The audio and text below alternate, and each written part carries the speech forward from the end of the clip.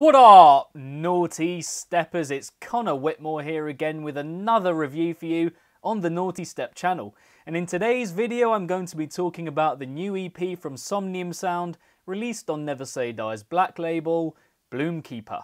Now, I don't know his name, but let's call him Mr. Sound. Mr. Sound is a dubstep producer from the Bay Area and currently based in LA, who has made a name for himself as one of underground dubstep's finest up-and-comers, renowned for his part in the famed track Angel Style alongside Sudden Death, released on the Bygore sub-label Fresh Blood, as well as the VIP of that original. Not to mention their other collaboration Marauders, released on Sudden Death's Spelljam EP. You can say they've somewhat risen up through the ranks together. He has also worked with Ganon and the legends that are Bar 9 for their respective Never Say Die EPs. So over the last couple of years he has been slowly but surely getting his name out there. His track Fate and Fortune was probably my favourite from the latest Fresh Blood compilation. He also has several Never Say Die singles and remixes to his name, but Bloomkeeper represents his first ever full EP, and what better place to show everyone his sound than the Black Label. The label arguably at the forefront of the dubstep scene when it comes to showcasing new talent that not too many know too much of. And in many respects, I think this collection is a very free-spirited and ambitious project. This is most evident in the drops, which on the whole are very effective, through the consistency in their sound, yet simultaneous drive to keep things varied. By this I mean establishing a theme through the sounds used, an easy point of reference for the listener, whilst taking these effects through multiple mutations to ensure that the flair is maintained. The first drop of the EP in Devil alongside Jet Set, which before I proceed I must say is an awesome collaboration that I would never have seen coming in a million years, is very bullish and powerful with this really striking interjecting appeal to it, the emphasis of which is never lost as more and more stuff is brought in, with the odd brief moment here and there where everything collides in this really organic way, making a method out of the madness. Moreover, the way the second drop melts in, with that momentary delay before slamming back in with those stop-start jabs, works really well. The period from 3 minutes 17 to 3 minutes 29 is especially flowery, with these little quips and jumps in tempo that give a necessary flash to the track overall.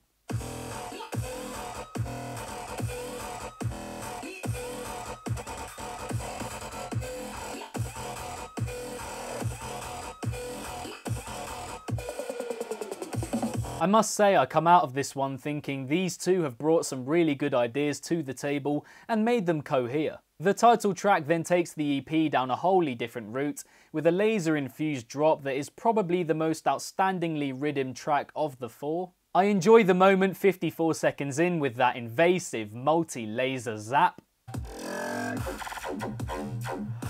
And at 1 minute and 1 second in, where there are plenty of appropriate tiny additions.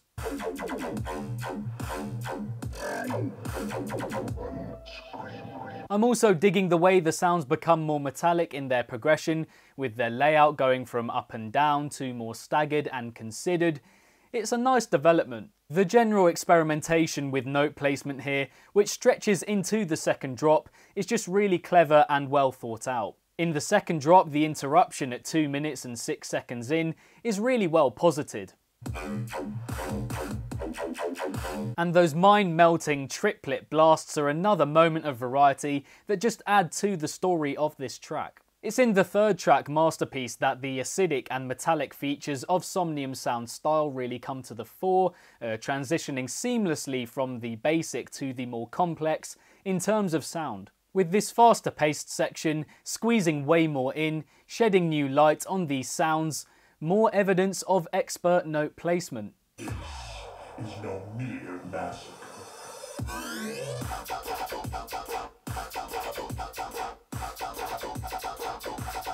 Moreover, the second drop adopts some neat changes to make it more frisky and flavoursome, an evolution from the first really. The progression here being a topsy-turvy whirlwind section that varies things up once more. He just knew exactly what to do here. But in saying all of this, I arrive at one of my main points with this EP, which is that these drops have their more impactful parts, but others that just fall short somewhat in that sense. For example, with the Jet Set collaboration, for the most part I do enjoy it, but the progressions to each drop are a little less exciting than the bulks of them, droning on slightly in the repetition of that main sound to the extent that it risks seeming overdone.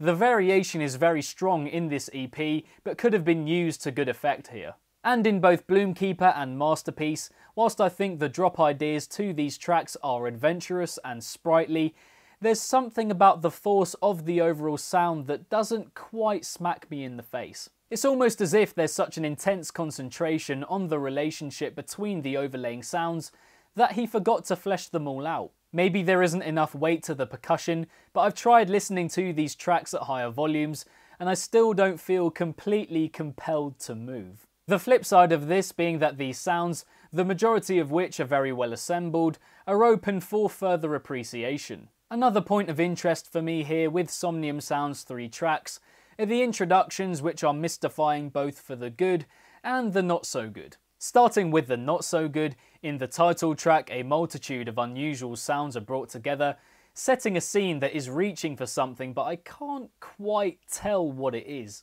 It has atmospheric jungly sounds, mechanical sounds, all over a backdrop that just seems a little unsure of what it wants to do exactly.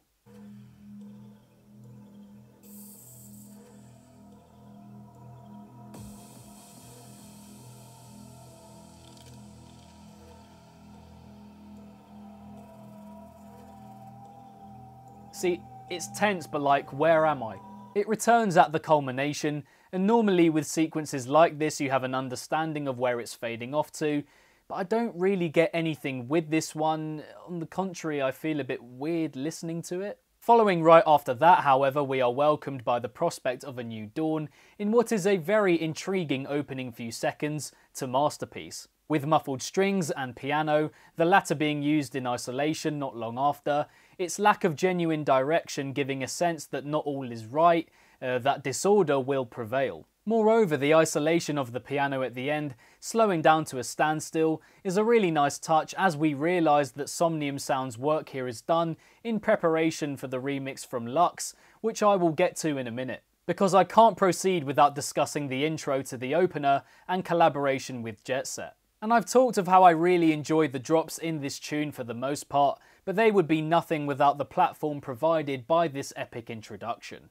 Misty and foggy with these low violin sounds creeping in, wave noises in the background, shimmering notes floating to the top, it paints a really smooth picture. An alarming siren and kick revealing this land of devastation, it's very moody and orchestral. The percussion that's introduced could be seen as a little abrasive, but I think it lends a much needed modernity to what has been quite an ancient seeming opening up until that point. I think it's also worth talking about the vocal sample usage in this EP, all classically dark and horror inspired, fitting for music of this kind, yet without a truly scary or frightening vibe to them. Some vocal samples you hear and you're right there with that figure, but these aren't quite as captivating. Again, fitting, but nothing extraordinary. I did like how the sample from the title track extends into the drop from the build though. I thought that was really well done, even if I'm not entirely sure what's being said here.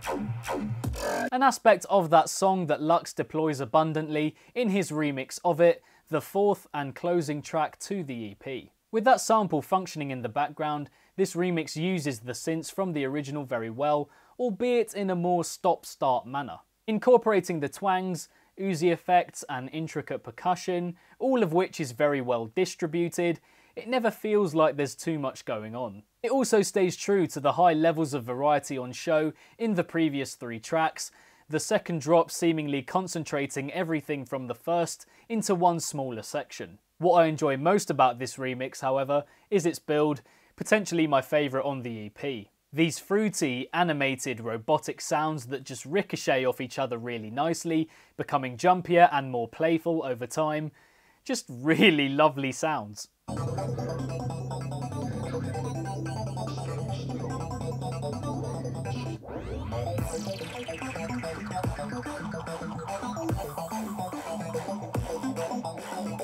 A colourful ending to what is a very solid debut multi-track project from Somnium Sound. An EP which I think works better when there's more going on, with more of the available space being filled, if you would. Going from brimming with life and quality to other moments that don't carry as much, but I'd say there's definitely more of the former. And this is something that will do him a lot of good, being in and amongst this absolute swathe of up-and-coming dubstep producers. This is how he will stand out. A real accuracy and pinpointedness to his production that I wouldn't say is matched by many others within that particular scene. As I said, a few of the ideas could have been a little more refined at points, but this is something that will improve over time. The signs are there. As an extension of this point, he's also got one of the more considered, planned and carefully thought out modern dubstep styles. Again, something that will stand him in good stead going into the future, amidst everyone else trying to tread a similar path. As I said at the start, so far he's been catering mostly to the underground dubstep scene, but he could take his sound further into the mainstream in the near future. His music will naturally get more ambitious beyond the RIDDIM structure, which could lead to releases for the likes of the Never Say Die main label, Disciple, Bygore, who knows. Now in terms of a favourite from this EP, then I think I would have to go with the collaboration with Jet Set, Devil. A collaboration that I never thought would happen, but which actually produced a really good result. The intro is epic, the drop is savage, some really good combinations of sounds here. Surprisingly rare for a collaboration, but there's a definite chemistry between these two. And in terms of a recommendation, if you enjoyed this EP, then I would say check out Sudden Death, Yaks and Zabor.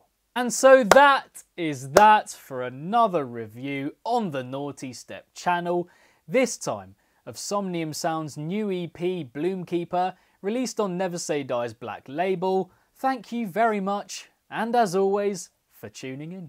Be sure to leave a comment with your thoughts on Bloomkeeper. What did you guys make of it? Do you have a favourite track of the four? Let me know in the comments below. If you enjoyed this review, then be sure to give it a big old thumbs up and subscribe to the channel if you haven't already, hitting that notification bell along the way so you can be notified whenever I upload to the Nawtystep channel. Next to my head there should be some other Black Label reviews from the channel, so if you enjoyed this one then be sure to check those out too. And don't forget to like and follow Nawtystep across all social media if you haven't already. With everything linked, including those recommendations, in the description box down below. And lastly, if it's naughty, then you know guys, so be sure as always to keep it naughty and stay safe. And I shall see you all in the next one. Peace out.